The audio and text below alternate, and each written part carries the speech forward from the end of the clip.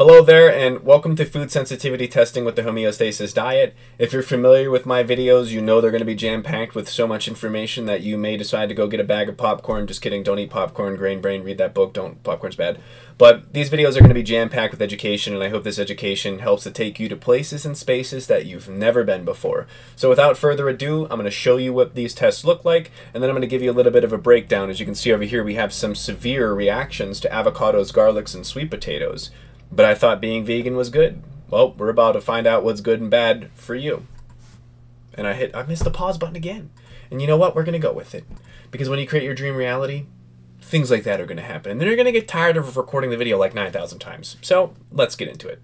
So the first thing that you're going to see are severe, moderate, mild, and acceptable. Acceptable are the foods that we are okay to consume. Mild are the ones that we probably should avoid. They might be causing some sort of sensitivities to you. So if you're developing IBS, you're having diarrhea, you're getting headaches, you're getting a lot of common health issues. Majority of those common health issues are connected to the foods that you're consuming. So if you mind your gut, you do in fact get a chance to keep your mind. Moderate and severe, we would totally avoid those foods. The next thing that we're going to be looking at are whether or not sugar is right or wrong for you. There's a lot of bacterial overgrowth that can happen in a person's gut from consuming the wrong sugars way too much at the wrong times. And as you can see right here on this part of the test, agave, fructose, which are two common things that are correlative to another.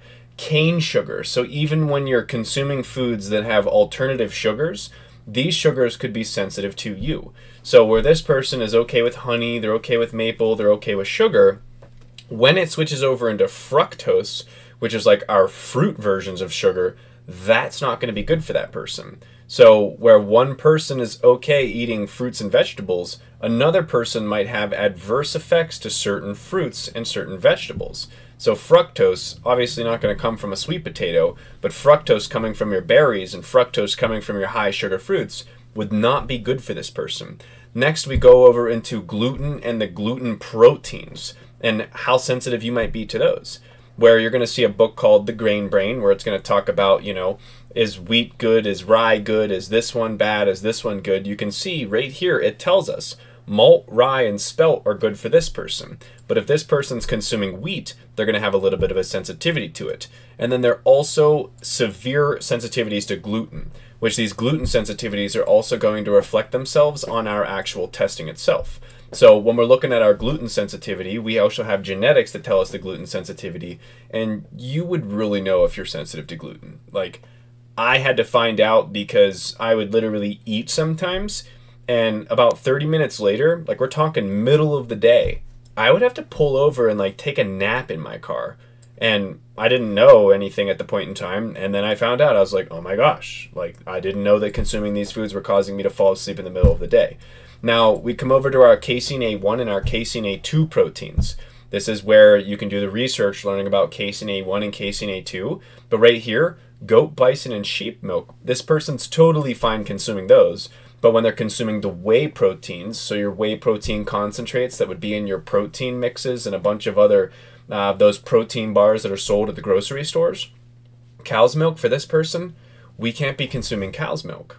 So among the foods that you consume, there's different classifications of production from the foods. There's a lot of foods that use agave, cane sugar, fructose. Many of them use honey, maple. When it comes to wheat, I mean, you could be consuming something that has fructose, wheat, and cow's milk in it and just absolutely throw in your body for the worst roller coaster ride of its life.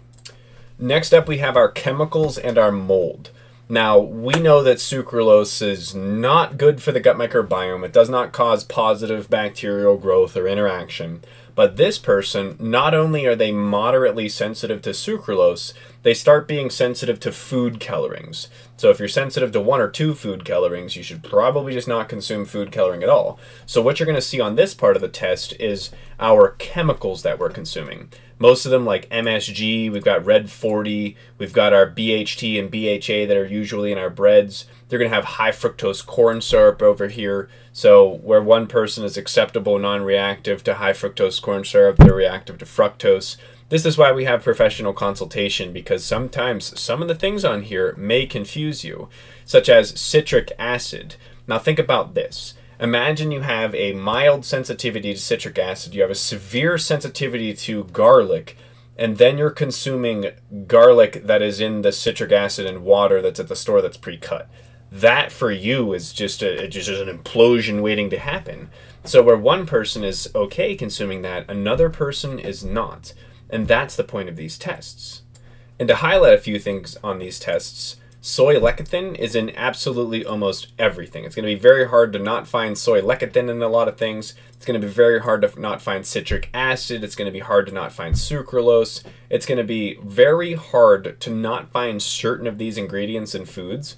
But that's why we've created the 50 Brain Cell Challenge, so you can pretty much avoid most of these. Like every single thing on here we would probably avoid, or antibiotics and anti-inflammatory agents. I mean, certain ones just coat pain receptors. Other ones are kind of just like antibiotics. What our antibiotics are known to do is just wipe out gut bacteria regardless if it's good or bad. So a lot of people that have taken antibiotics, they've never re-inoculated their gut microbiome, and they're missing specific strains of bacteria that are actually positive for your health. And then we're moving over into our herbs and supplements, where ginkgo biloba, I always forget how to pronounce that one, but your mushrooms, your wormwoods, you have your St. John's wort that's actually helpful for depression. At least that's what the research says. Like, don't take depression meds and St. John's wort at the same time. That can be totally bad for you. Goji berry. You're looking at the possibility for something that is sold on the internet as a health supplement to negatively affect your health. And that is the reason why we prefer to do tests before we tell people what to do. Like, for instance, on this, you can see ashwagandha. Okay, something that might be related to stress. Is that right for you? Is that wrong for you? A lot of people know about ashwagandha. Acai berry. There's acai bowls. Imagine if you were eating an acai bowl and then you just started to notice maybe a few weeks or months later you started to develop rashes. And you're like, why am I getting rashes? Well, it could be something that you're adding to your life that you're not supposed to have in your life. So what you're going to get, assuming that you would also like professional recommendations from our dietitian, are a very in-detailed do and don't do list of foods. Now, we can sell this test a la carte, or we can also sell this test with an inclusion of a packet of a dietitian, which she's going to write you a diet plan. She's going to interpret this with you. She's going to help you understand the foods. We're going to give you an interpretation guide as well, because, well, what does it mean if candida? Like, what are we supposed to do there? Why am I supposed to do that? And we've learned one of the biggest things is patient compliance. So if you can understand down on a genetic level, a gut microbiome level, a blood level, a nutritional status level, why you're supposed to make the decisions that you're supposed to make, then we believe that you're actually going to be able to change a majority of your life. So for instance, the red on gluten here, we would also be able to run genomics and find out if there is a gene variant that does cause you to be gluten sensitive. Then we look at our whey proteins, our casein A1s, our casein A2s. We're looking at whether or not an avocado is right for you. So this is just one of the many tests that we offer. If you're interested in all three, you're more than welcome to check out the other pages, look at the information on there. But I just want you to understand small, simple things. For instance, somebody's going to tell you that an avocado is good for you. Somebody's going to tell you to do a diet where you eat a bunch of eggs. And you can see right here, egg whites. Egg whites for this person are not good. Why would they consume egg whites? There's so many things out there that are not fun to learn, but I promise you, once you learn them, you start to earn a little bit of a better life. Because for egg yolks and egg whites, not only could they be detrimental to the health of your gut microbiome because your gut microbiome is not currently re-inoculated, you could also have food sensitivity to them. So now, in one person, where a diet is actually accurate and healthy for that person that you may have decided to follow, it could be the cause of all of your problems. And that's really all I wanted to get across in this video, is that I was the person that ate things that I was not supposed to consume. And if you feel narcoleptic ever after eating, like carbohydrates, you're like probably gluten sensitive of some sort of way. And you can also be sensitive to the proteins that break down from them. So this is just one of the many tests that we would like to run for you to help you get back to homeostasis. So thank you for watching this video. I really appreciate you, and I apologize that this website page does not have an immense amount of education, because there's not really too much education I could provide to you. Like, if you're allergic to latex and you're consuming a latex fruit, well, then your mouth is probably getting itchy and you're like, your throat's probably going to bother you. But a food sensitivity test at the end of the day is going to help a dietitian diagnose and recognize the problems that are currently manifesting in your reality. And I can't tell you how many people have common problems and they forget to recognize that their common problem probably has a common solution. So one of the most important things to start with would be a blood test to understand where you are and where you want to be. And then just the nerd side of me comes out in this place where I'm like, all right, cool.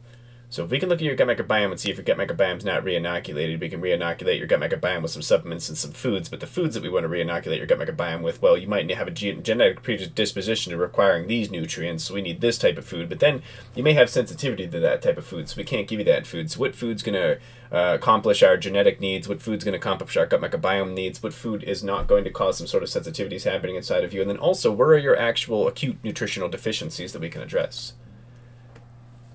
I hope you enjoyed the video. I'm a nerd. Please, let me help you never have to wander around the internet ever again and decide what is right or wrong for you. Because you'll know the truth. And your truth is subjective. In the objective world where we believe an avocado is healthy.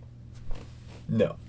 See you in probably not the next video on this page. I have a problem, so I'll probably end up putting a next video down below. But if you don't see one, book a call, have a conversation, and I look forward to talking one day soon. See ya. And just real quick, this stuff I think is hilarious, like when we go through these tests. So it says a gluten-free grain, yellow kern that comes in the cob and a husk, right? Common uses for it, what it's made from, what people are utilizing it for, like your cornstarches. And it says, be aware, most corn produced in the United States is genetically modified, registered as a pesticide. So like, corn is literally registered as a pesticide. What? I thought it was food. Why, wait, what? It's freaking scary out there. And then fructose, I mean, good luck going through a majority of the grocery store without finding some sort of fructose or high fructose corn syrup. There's also the natural version of breaking down of fructose. But be aware, spikes insulin levels, which is your IGF-1 body grow brain slow. It's known as an inflammatory and a non-healthy weight-gaining food.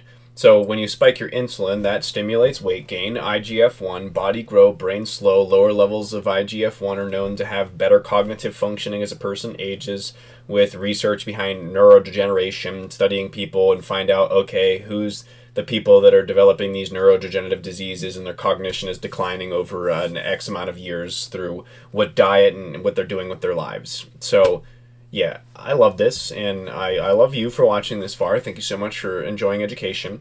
But beware, spiking your insulin is bad. Inflammation, horrible. Weight-gaining foods, sometimes not horrible for people that are underweight and their hormones are suffering because they're underweight. So now the video's over. There's really nothing else I can add in here, which bothers me a lot because I want to be able to educate even more. But hope to see you on a phone call soon. Hope to be able to help you solve all your health problems, and see you later. Talk soon.